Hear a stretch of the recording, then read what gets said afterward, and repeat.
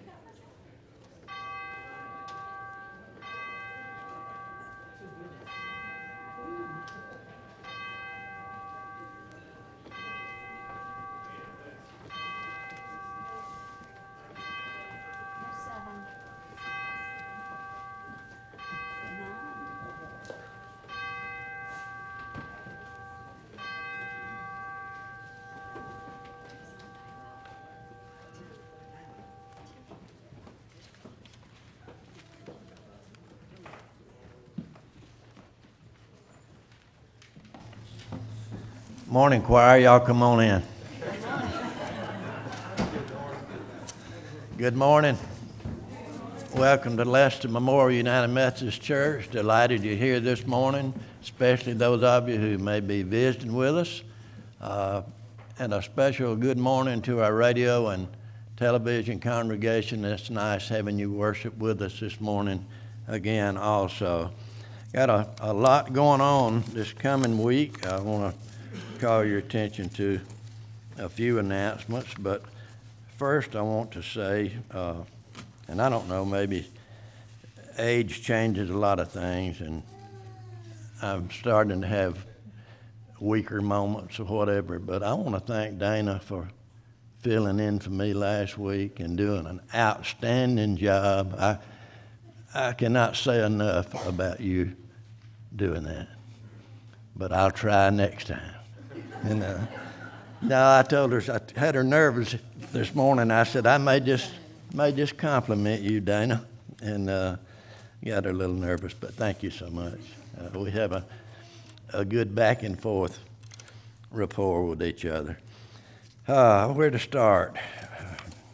Next Sunday, we're going to have the United Methodist Men's Club is having Bill Denson's calling it a food and fun luncheon, but those of us that have been around, we're calling it a fundraiser.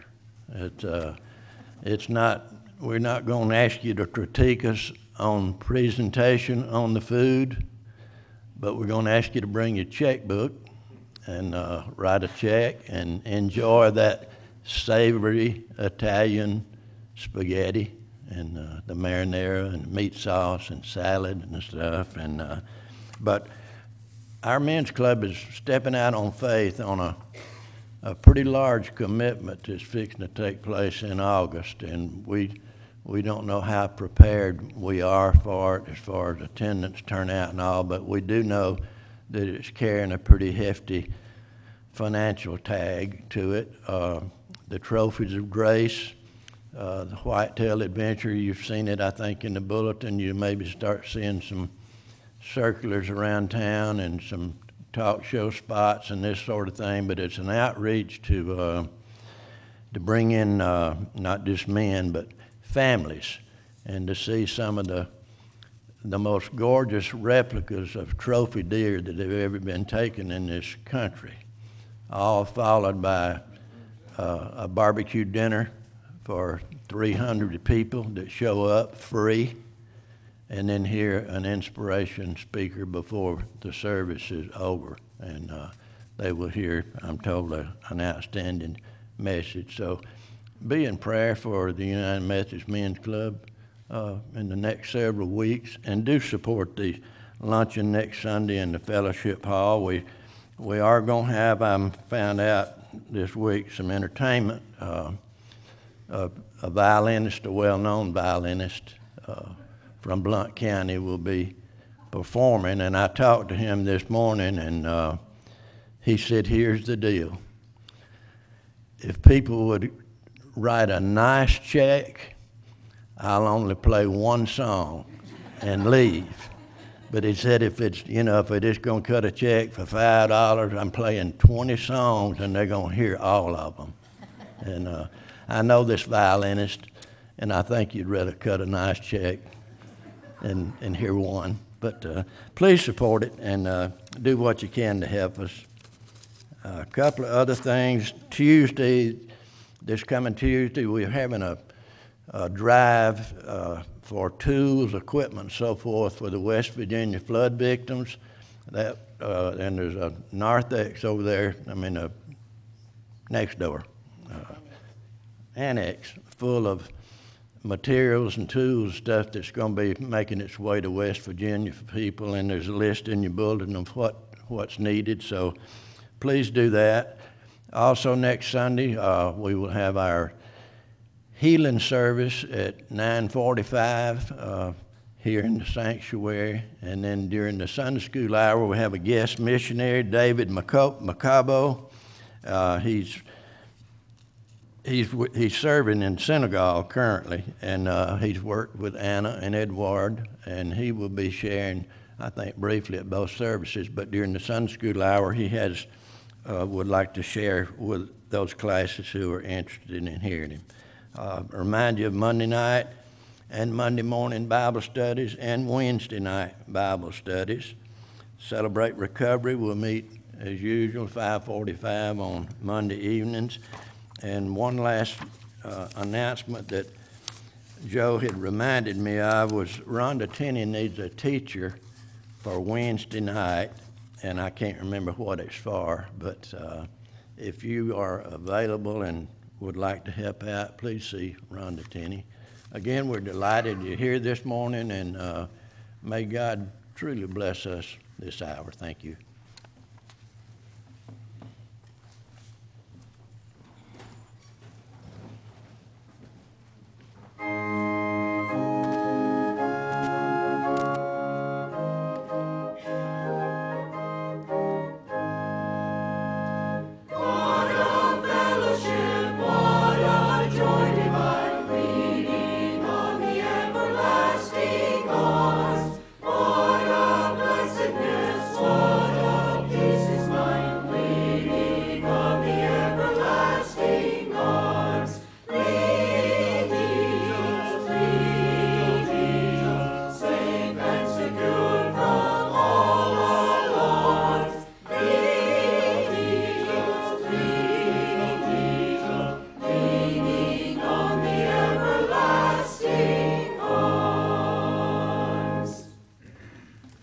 Good morning. Our first hymn is 402, Lord, I Want to Be a Christian. Let's stand and sing.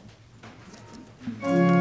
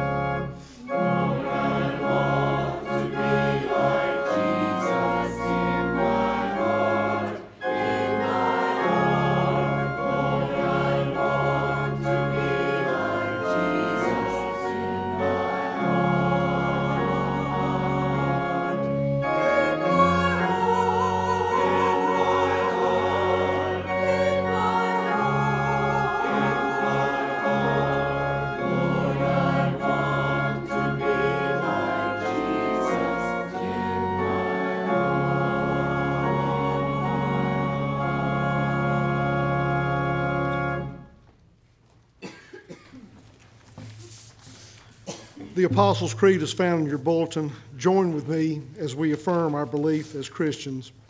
I believe in God, the Father Almighty, creator of heaven and earth.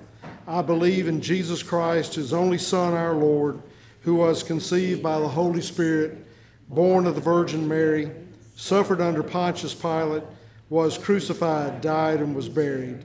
He descended to the dead. On the third day he rose again. He ascended into heaven, is seated at the right hand of the Father, and will come again to judge the living and the dead.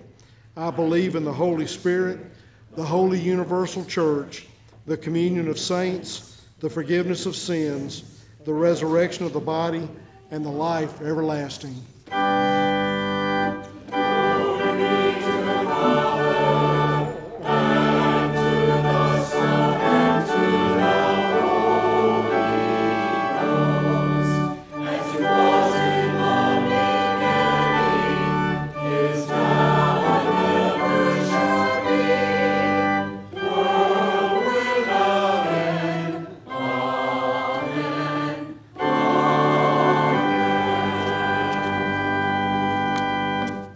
Thank you. You may be seated.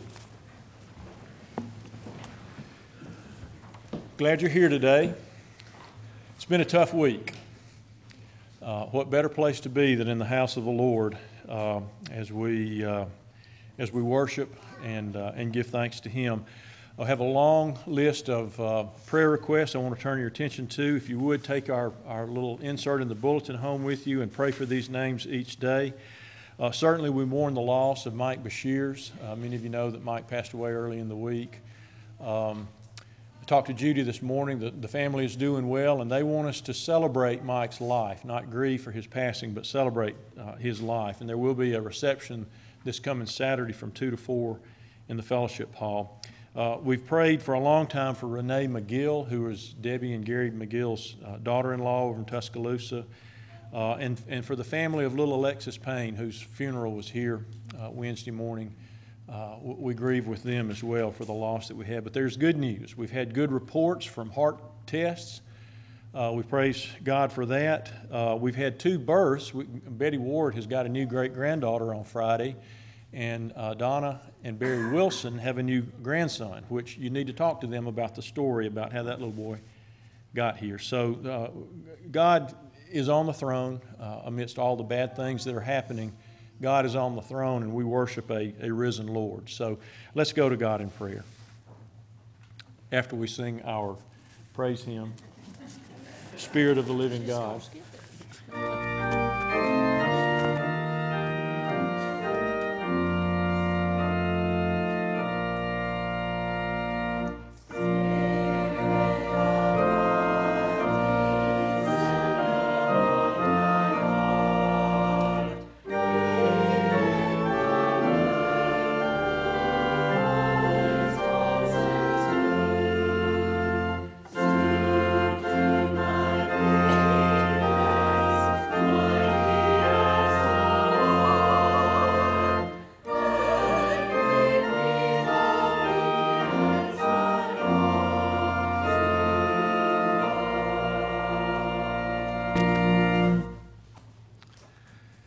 Almighty God, how great you are. We praise you for who you are and what you are in our lives. God, we thank you for the gift that you have given us through your Son, Christ Jesus, who went to the cross on our behalf.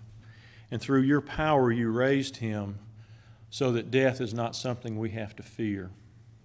And God, we have talked about death way too much this week. Our hearts are broken at the loss that we have experienced and those that we love that have been taken from us too quickly, for the loss that people have experienced all across our nation and the world. Lord, sometimes it seems like the forces of evil and wickedness are gaining the upper hand, and yet we acknowledge that you are on the throne, that you are God, and that you will prevail.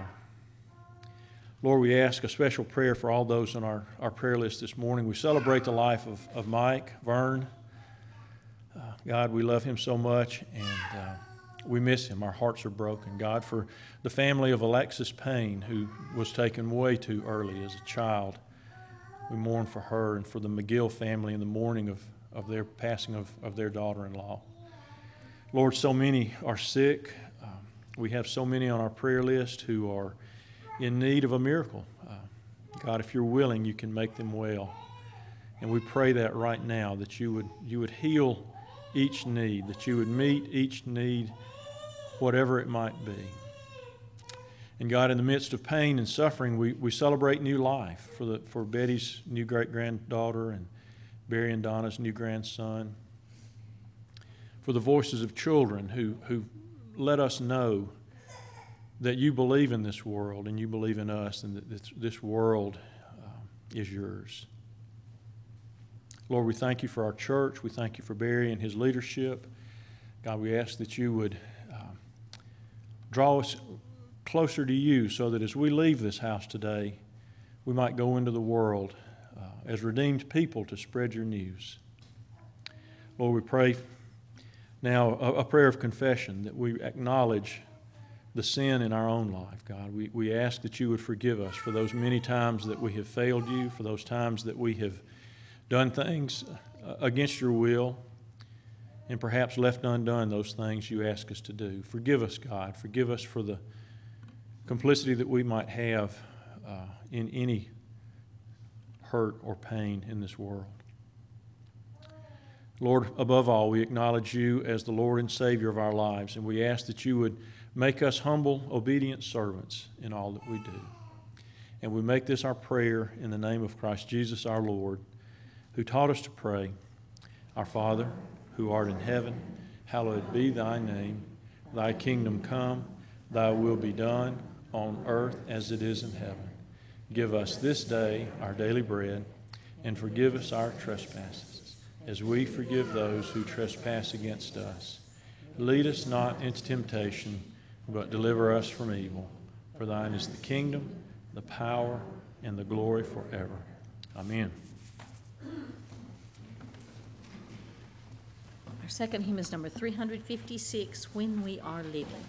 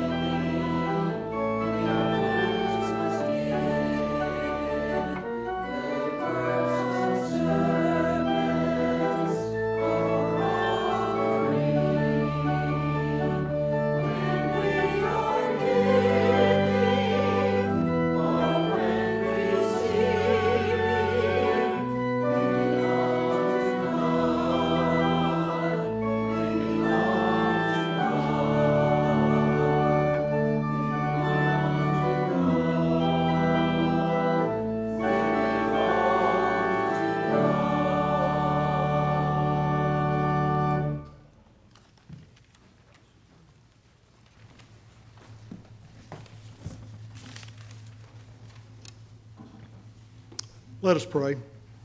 Heavenly Father, we give thanks for all that you have done for us and for everything you continue to do for us through the gift of your Spirit. Help us to show our gratitude not only through these gifts, but through the love that we show our community. For it's in Jesus' name that we pray. Amen.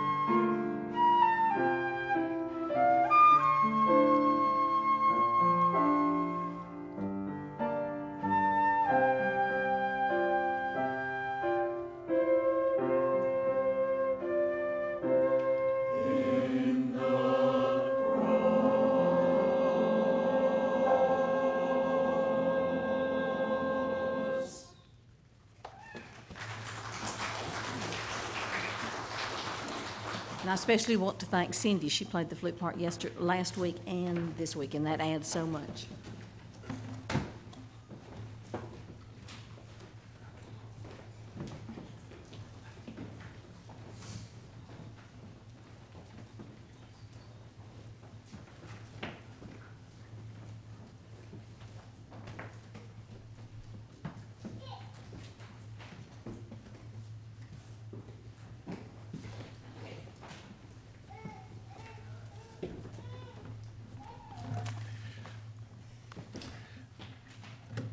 I want to thank those of you who returned today, knowing what you were going to get.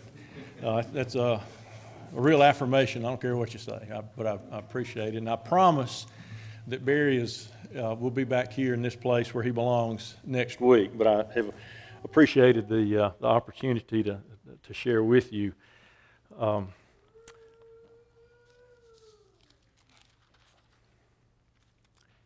Just then, a lawyer stood up to test Jesus. "Teacher," he said, "what must I do to inherit eternal life?"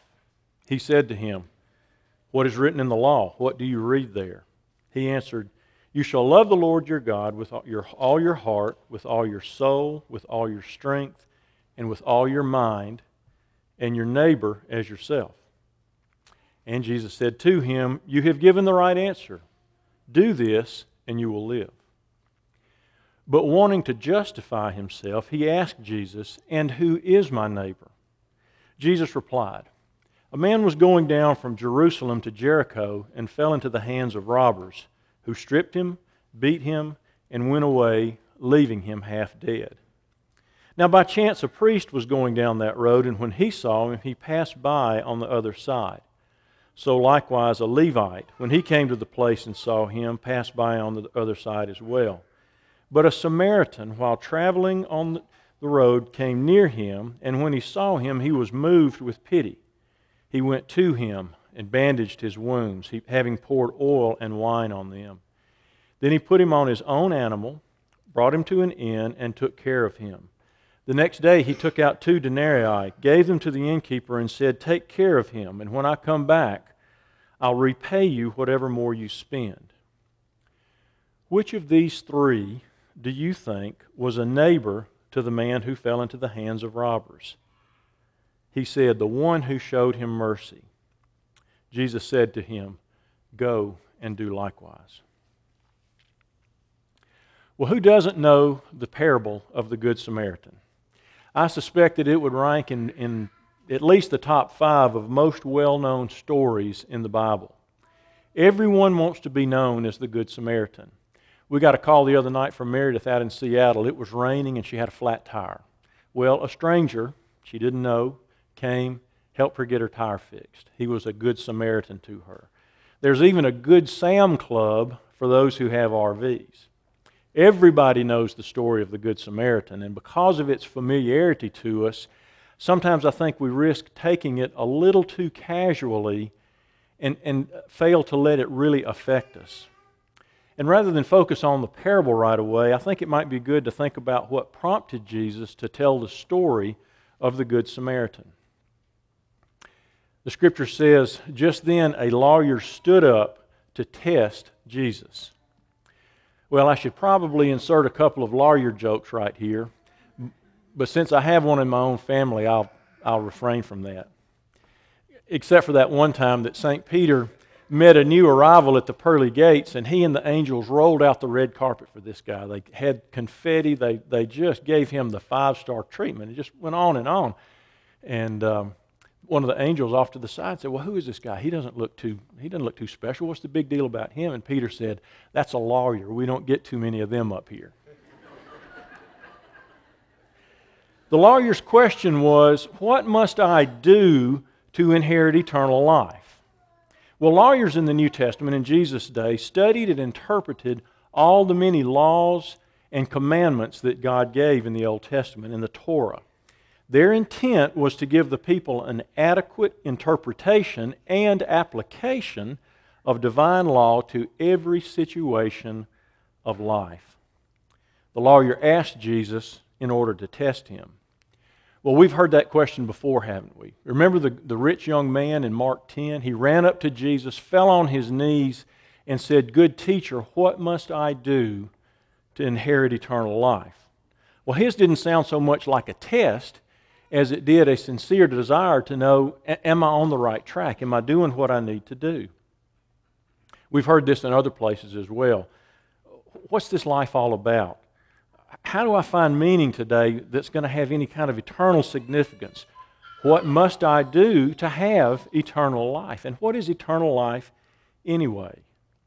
I read somewhere that somebody said that for a lot of people, the question is not, is there life after death? The question is there life after birth?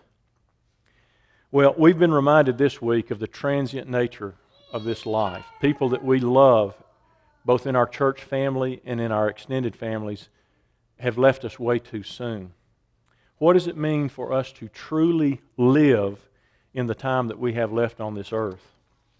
Well, we may not have the same motive as the lawyer, but I think each of us has asked this same question before. As followers of Jesus, how do we make our lives matter? Well, when we think of eternal life, what do we think of? Going to heaven when we die. Sometimes we think of immortality, living forever. Well, that doesn't sound like such a bad plan. You know, I could do that. But it didn't work out so well if you remember the story from Greek mythology for the man who asked for eternal life, which was given, but he didn't ask for eternal youth. So he just got older and older and older. Living forever was not what the lawyer had in his mind when he asked Jesus this question. The Jewish people in Jesus' time thought in terms of two ages, the present age and the age to come. Well, the Jewish people believed that in the age to come, God would restore Israel to its rightful place among the nations. Remember, they were the chosen people, and the injustice, rebellion, and evil of this age would be replaced by the peace and righteousness and justice that came from a life with God as God would have it. Israel would be judged, and those who were faithful adherents of the law would take the place with God and reign forever. Obedience to the law would be the way that faithful Jews would inherit eternal life in the coming age. Jesus was actually introducing an entirely new way of understanding what eternal life actually means. As one commentator said, Jesus is not arguing for a way of existing beyond this world. He is arguing for a way of attaining a radically different way of existing in this world, where we are now. We need to see salvation and eternal life as more than just saying a simple prayer in a single moment, and see that it includes more than that, a life of holiness, growing into the people that God intends us to be. More on that in just a minute. Well, the lawyer wanted to test Jesus. Now, I've watched enough Law and Order to know that lawyers don't ask questions that they don't already know the answer to. The lawyer knew the answer that he was expecting, right? He knew what Jesus was supposed to say, and the question was, would Jesus toe the party line or not? The lawyer knew that faithful obedience to the law was the way to inherit eternal life. What must I do? The lawyer asked. Well, Jesus said, how do you read the law? How do you interpret it? What does the law say? I wonder if the lawyer didn't pause for a minute and think before he answered. The lawyer knew the answer he was expecting. After all, that was his job. He knew the law, he knew the rules, and he knew how to keep them. The lawyer may have thought, love the Lord your God and your neighbor as yourself might be a good way to sum it up. I can sort of see the lawyer squirming in his seat. His test of Jesus was not really going the way that he maybe thought it would. You know, he might have said, Jesus is making me answer the question as if I'm the one being tested. Surely Jesus knows the kind of person I am. I've devoted my whole life to the law. I keep the entire law. Well, he finally said, love the Lord your God with your heart, soul, mind, and strength, and love your neighbor as yourself. Jesus said, you've answered correctly. Do this, and you will live. I kind of think the lawyer may have taken it back just a little bit, and he said, is that it, Jesus? You know I've kept the law. You know that I've devoted my whole life to studying the law, and you can almost hear him recite his list of accomplishments like the Pharisee in the temple did. Remember, I fast, I keep the Sabbath, I don't steal. Is that it? Is that all there is to it? Well, his answer was, recorded in the Scripture, wanting to justify himself. Doesn't that sound just like us? Wanting to justify himself, he said. Well, we want to justify our actions. We want God to give us the thumbs up, the attaboy, the there you go, for how we're doing in this life. Wanting to justify himself, he said, and who is my neighbor? It makes me wonder if the lawyer had ever even considered that question before. Surely his neighbor was his fellow scribes and the Pharisees that he worked with. Surely it was those of his tribe, of his family. Isn't that right, Jesus? I've been a neighbor to them. So who is my neighbor, Jesus? A man was going down from Jerusalem to Jericho and fell into the hands of robbers. We know the story. We've poo-pooed the Levite. We've mocked the priest for not stopping. We know the excuses they might have given for not stopping to help. If I touch him, I'll be unclean and won't be able to perform my temple duties. If I get over there to help him, I'll be late for administrative council meeting. If I stop to help him, the casserole I've got for the women's luncheon is going to ruin. On and on and on the excuses go. We know that it was the Samaritan who stopped to help. We know that it was the Samaritan that was moved to pity and that stopped and bandaged his wound and poured oil and wine on his wounds. It was the hated Samaritan who loaded him up on his own donkey, took him to the inn, and paid the innkeeper to take care of him for a couple of days. We know that it was the despised Samaritan that did all this.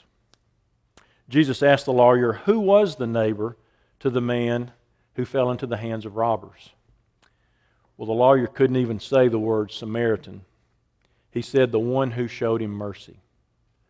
Go and do likewise, Jesus said. You got to wonder what the lawyer thought at that point. The test for Jesus didn't work out like he thought it would. Jesus just turned all of his preconceived notions upside down. Jesus said, do this and you will live, and go and do likewise. I think he says the same thing to us today. Love God, love your neighbor. Do this and you will live. Show mercy, go and do likewise. Like the lawyer, I sometimes wonder if we don't understand what Jesus is saying on an intellectual level, but we have trouble with the application. What does it really mean to do these commandments that Jesus gives us? When it comes to actually putting them into practice, are we any better than the lawyer seemed to be? Jesus says, do this and you will live. Well, isn't that what we're looking for? Isn't that what we want to do? Is we want to live today, not just when we die and go to heaven? What is the practical application of the commandments that Jesus gives us? And besides, all this talk of doing stuff, doesn't that sound just a little bit like works righteousness? We good Protestants know that we're saved by faith, right? So that no one can boast, right? What do you mean, Jesus? Do this and you will live. Well, maybe we need to broaden our understanding about what salvation and eternal life actually mean. Salvation is not a one-time transaction between us and God that all we have to do is check off that box and wait for our mansion in the sky by and by. John Wesley describes salvation as a house. Through repentance, drawn by prevenient grace of God, the grace that goes before us and woos us into a relationship, we come onto the porch. We enter the house through the door of justification. We are made right with God only by God's amazing grace. So yes, salvation is by faith in Christ alone. Don't hear me wrong. But we don't stay in that doorway. We move into the house and we stay into the house through God's gift of sanctifying grace. We are made into the people that God wants us to be. We are transformed into new creation. Well, we're not the first people to ask these questions. When John Wesley was beginning the Methodist movement, he was an Anglican priest. Some of the recent converts that he had came to him and asked basically the same question. They said, how do we live as disciples of Jesus in our world today? Well, John Wesley agreed to meet with them on a weekly basis to give them spiritual guidance and instruction and to pray with them. From this basically modest beginning, John Wesley began to organize classes that would meet once a week to help the new converts grow in grace and in their service to God. And these classes formed the nucleus of the Methodist Church that spread across England like wildfire and into the new world of America. To give them consistent instruction, he formulated the general rules of the Methodist societies, the goal of which was to teach members how to live out the commandments to love God and love our neighbor.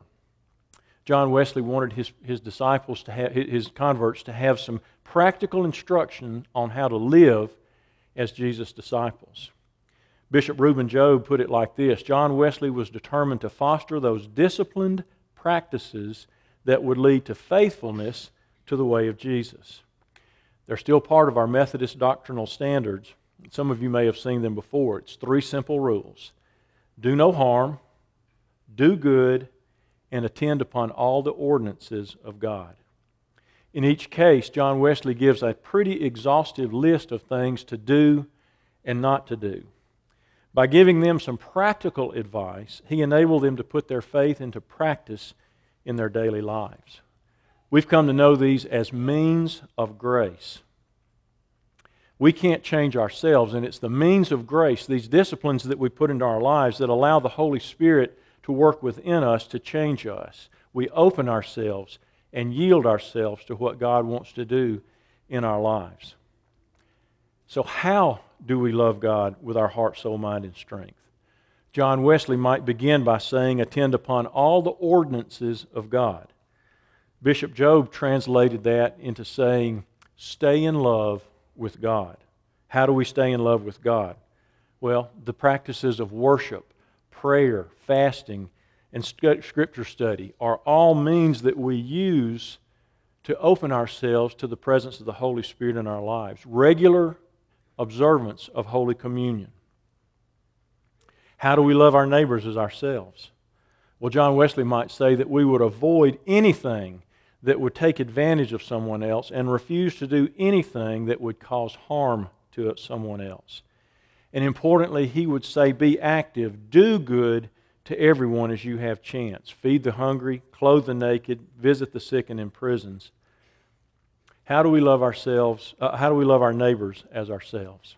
A couple of weeks ago at Bible study, Tony asked a great question. We were talking about loving people that are difficult to love. Well, let's face it, some of us are difficult to love. His question was, how can I get myself to love these people even more? We tossed the question around a little bit, and we got the answers that you might expect. Walk a mile in their shoes, do something nice for them, see yourself in their place. And at the end, we basically decided, honestly, there's nothing we can do on our own to love people more. The kind of love that Jesus wants us to have in our heart comes only from Jesus' love present in our own lives. We love because He first loved us. A lady after the early service came up to me and said some nice things about what I said, but she said what struck me the most was you know, it really hit me when you said that we can't love those people. She said, I can't love the people that pull those triggers this week. But by the power of God, we can. Well, now there's a quick reminder. There's a danger inherent in any list of do's and don'ts. We can make anything a rote following of the rules. We're no more able to keep these rules than the scribes and Pharisees were to keep the law. Our focus has to be on living out our relationship with God through Jesus Christ and respond to Him through the love and grace that we receive. Well, on another occasion, a scribe asked Jesus which commandment was first of all. This time Jesus responded directly to him, love God, love your neighbor. There's no commandment greater than these. This scribe, for one, seemed to get it. He said that keeping these commandments is worth more than all the whole burnt offerings and sacrifices. Jesus' response, you're not far from the kingdom of God. The kingdom of God is about relationships with God and with our neighbor, not religious observances. As one of our youth put it, God doesn't care about your religious practices if you don't love those people you don't want to love. Do this and you will live. Go and do likewise. Keeping the commandments like Jesus means living like God intends. The more we love God, the more we love our neighbor. The more we love our neighbor, the more we love God and can see God in our neighbor. Jesus made the lawyer see that he couldn't restrict his vision of who his neighbor was. In God's eyes, we're all neighbors. To whom do we show mercy? Our family? Our fellow church members? Are we guilty of showing mercy only to those people who look like us, who act like us, who believe like us? The world wants to divide us into us versus them. Us are the good guys. Them are the bad guys. Us are the clean. Them are the unclean. Us are the natives. Them are the aliens. Us is the lawyer. Them is the Samaritan. When we allow the world to divide us into us versus them, the end result is inevitably fear. We fear that we fear what we don't know and what we don't understand. So I hunker down with my side, you hunker down with your side, and we wonder what the other side is up to. We worry that you're going to take what's mine. I worry that you're going to get some of mine. And it's not a long step from there to hating the other side. Well, I think that right now in our world, fear is a source of much of the trouble that we're having. As followers of the Prince of Peace, we cannot allow ourselves to be dominated by a spirit of fear. So many people like to foster fear because it gets them on their side. It divides us into us versus them. One of the most repeated phrases in the Bible is, fear not. Fear not. Hear the word of the disciple in 1 John 4. God is love, and those who abide in love abide in God, and God abides in them. Love has been perfected among us in this, that we may have boldness on the day of judgment, because as He is, so are we in this world. There is no fear in love, but perfect love casts out fear. For fear has to do with punishment, and whoever fears has not reached perfection in love.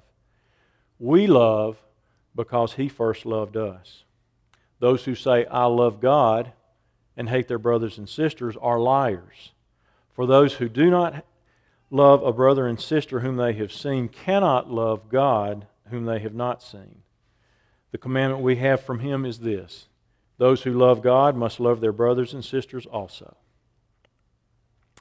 Love God, love your neighbor. Jesus doesn't see the world as us versus them. We are all neighbors in Jesus' kingdom. Go and do likewise.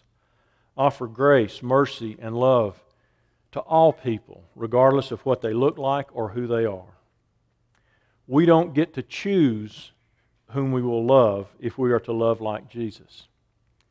Dietrich Bonhoeffer, the martyr in World War II years, said, when we become a Christian, we forfeit forever the right to choose whom we will love. We forfeit forever the right to choose whom we will love. In keeping these commandments, we learn to really live in this life. Eternal life really does begin now. Jesus lived eternal life.